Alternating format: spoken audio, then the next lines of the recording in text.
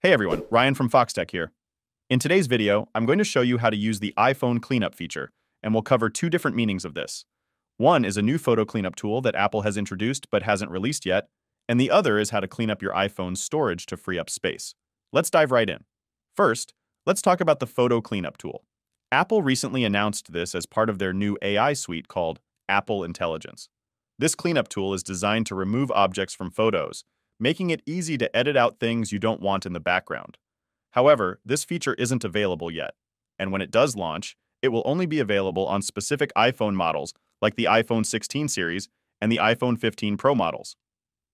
Unfortunately, if you have the standard iPhone 15 or any older models, like the 14, 13, or 12, this feature won't be coming to your device. Now, if you're here looking for tips on how to clean up your iPhone's storage, I've got you covered. This is a great way to free up space and keep your phone running smoothly. Here's how you do it. First, open the Settings app on your iPhone and scroll down to tap on General. Next, tap on iPhone Storage.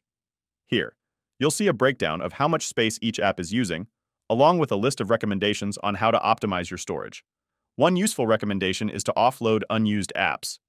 This feature removes apps you haven't used in a while, but it keeps all your data intact, so when you reinstall the app, everything will still be there. You can enable this by toggling the Offload Unused Apps option. Another great tool here is Review Large Attachments, which allows you to see all the large files taking up space in your Messages app.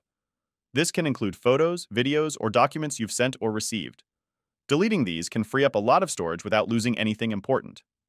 You can also free up space by going into the Photos app and removing any duplicates or unnecessary media files. It's a quick way to clear out space without getting rid of anything you actually need. Finally, if you use Safari a lot, it's a good idea to clear the browser cache from time to time. To do this, go to Settings, scroll to Safari, and tap Clear History and Website Data. This will free up space and help Safari run more efficiently. So, whether you're looking to clean up photos with Apple's upcoming tool, or just need to free up space on your iPhone, these tips will help keep your device running smoothly. Thanks for watching. If you found this video helpful, be sure to like and subscribe for more iPhone tips and tricks. See you later.